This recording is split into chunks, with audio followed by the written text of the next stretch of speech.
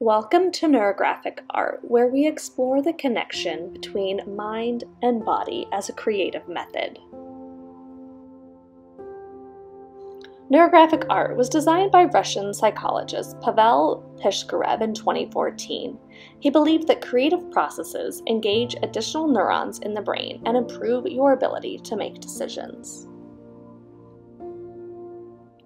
Neurons are cells responsible for receiving sensory input from the external world and sending motor commands to our muscles. They are the basic unit of our nervous system, but more than that, their interactions define who we are as people.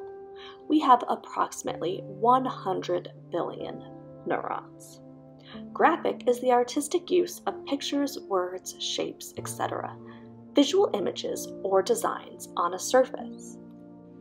Neurographic art helps evolve our reality by engaging our emotional and aesthetic intelligence for discovering solutions to a variety of issues you may be working through. So, think about a problem or challenge that exists in your life that you would like to find peace with, that you are looking for a solution to. Once you have that, write it down on the back of your paper in either a sentence or even a single word. Next, take a moment to relax your body and free your mind. Take a few deep breaths out and a deep breath in, thinking of it as negative vibes out, positive vibes in. The materials I recommend are a Sharpie, watercolor paper, watercolors, paintbrush, water, and masking tape. But as always, it's your choice of what materials to use. If you are going to be using watercolor like myself, I like to mask the edges, creating a very sharp, clean edge. It just creates a crisp look. If you are not using watercolor, feel free to skip this step. If you have sticky masking tape, you can use painter's tape or any masking tape. Go ahead and, to get it less sticky, maybe place it on your clothing before you apply it to your paper.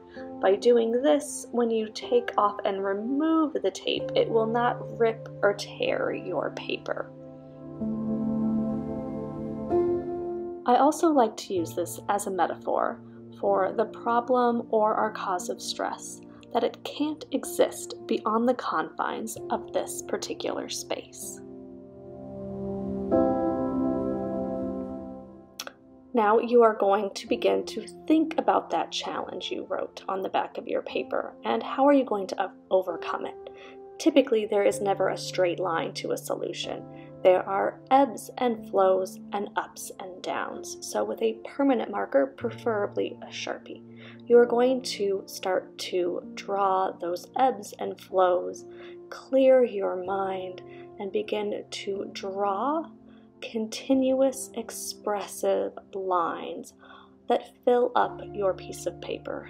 Now, if you stop, you need to make sure that it's a continuous line and every line touches the edge of your paper. These are like scribbles, yet they are controlled scribbles. You are thinking about that challenge. There is no right or wrong way to do this, or a specific number of lines that you need to create. Next, we are going to transform our art from a simple line drawing to a more beautiful, detailed composition by rounding off any corner where two lines intersect or cross, and then coloring that in. This is going to signify the rounding of intersections and sharp angles, where there is a sense of recreating wholeness by softening the edges of our harsh, more negative thoughts into better intentions and more positive, peaceful thoughts, while using the laws of attraction, which simply states that you will attract into your life whatever you focus on. So find a place of peace and a meditative state as you begin rounding off all of these corners. You will discover that this simple, repetitive act brings about a peaceful connection between your mind and body.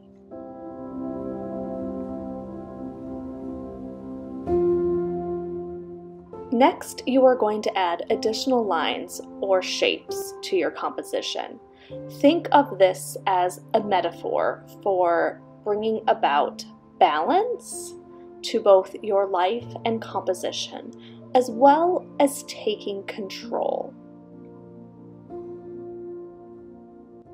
Once you have finished drawing your additional lines and shapes, you will repeat your curved lines where all of the intersections take place.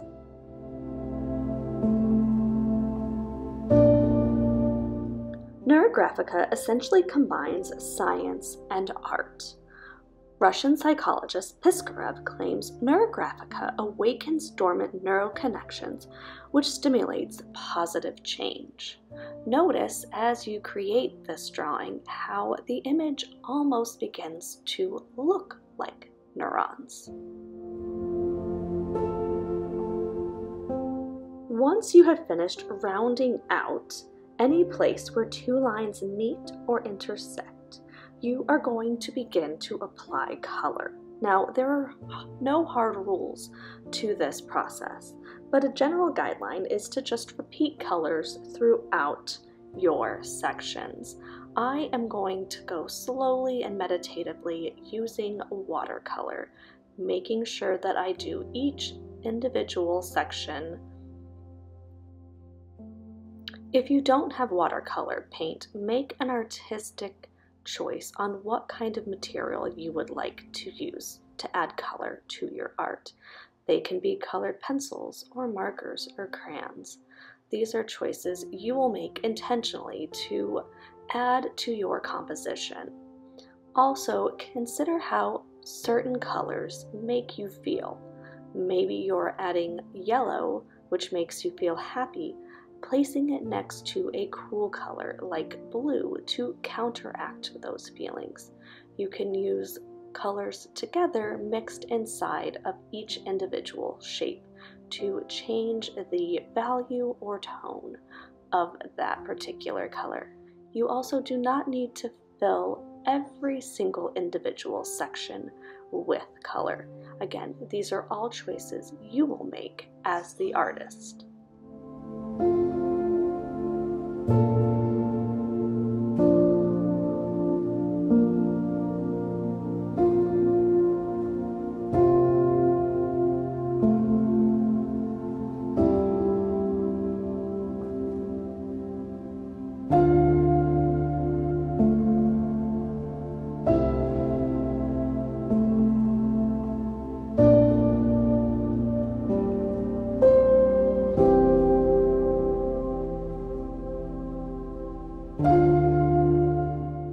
Once your painting has dried, you may carefully remove your tape, revealing a beautiful, one-of-a-kind neurographic piece of art.